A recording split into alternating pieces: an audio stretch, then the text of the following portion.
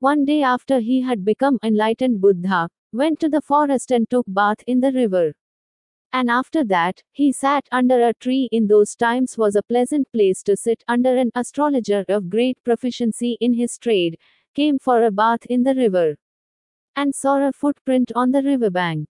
The astrologer was an expert in telling the past and future about a person by looking at his feet or their marks. He saw that these are the footprints of an emperor, someone who should rule the world. But then he wondered, why should such a person be in this remote place near a jungle?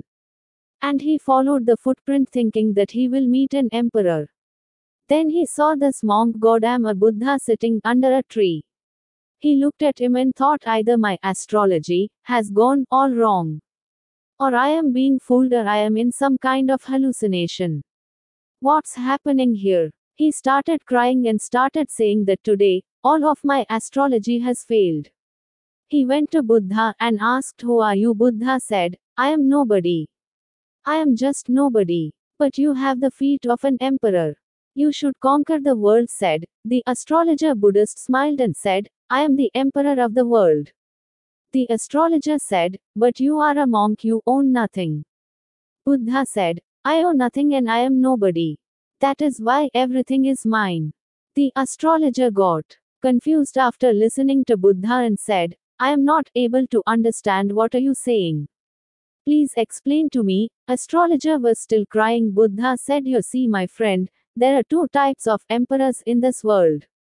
One is who has conquered the whole world with power and oppression.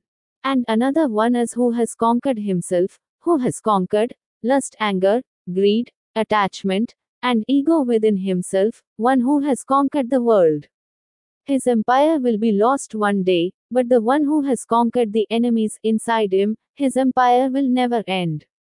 Then Buddha went near that astrologer, consoled him and said, don't cry, my friend. Your astrology has not failed.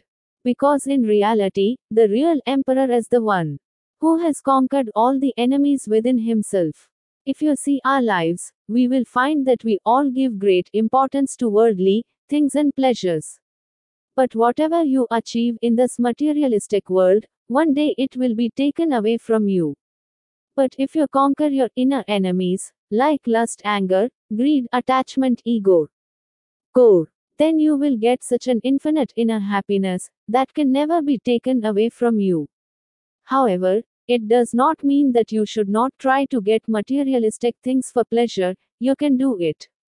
But don't become so much used to these materialistic pleasures that tomorrow, when they are taken away from you, you cannot live without them. Even if a person conquers the whole world, he will not be as happy as the person who has conquered his mind. Therefore, if you want to win something, then win over your enemies.